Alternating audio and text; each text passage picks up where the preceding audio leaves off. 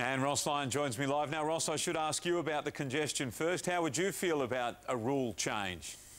Well, I'm of the firm belief that our unique and magnificent game will evolve and work itself out. But if there was to be one adjustment, if everyone's worried about congestion, I'd just have less players on the field, would be the simple solution. But what number would you go down to?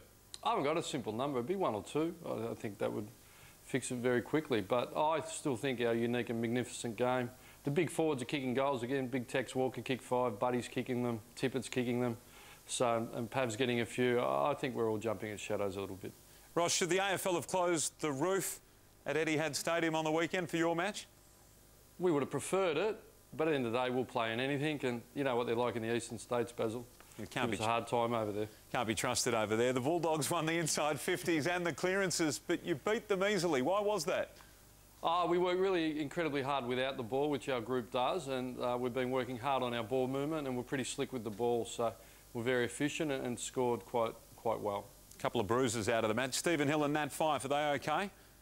I don't want to say definitely, but yeah, very, very, very confident they'll play. OK, that is good news. Now, because of the byes, I gather Morabito and Sylvia, they may be a little further away from playing in the seniors than perhaps they were a couple of weeks ago. Yes, hasn't been ideal. We've worked them hard on the track, but there is no substitute, and most of our guys are in pretty good form. So, look, they'll come under some consideration, but it's hard to change a winning combination. The Crows are building. You won't want to be that 5% off this weekend.